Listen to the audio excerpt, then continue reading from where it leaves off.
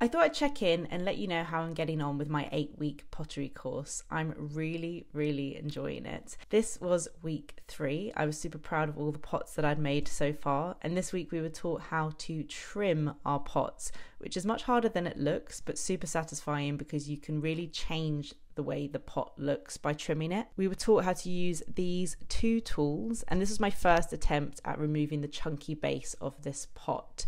As you can see, I'm terrified. Oh no, it's so scary. And yeah, my first attempt didn't really go to plan. But on my second go, I realised how to kind of centre it and have a little bit more control, and I smoothed out the base of this pot. Then I was onto this one, which I loved, and I was so scared I was going to ruin it. You centre the pot and then stick it down with some dry clay. And then it was time to trim, and with a little bit of help from the teacher, I managed to get it to this point, and I love it. It's just really satisfying to do because you can really smooth out your pot. I need a little bit more practice, but I'm proud of what I've done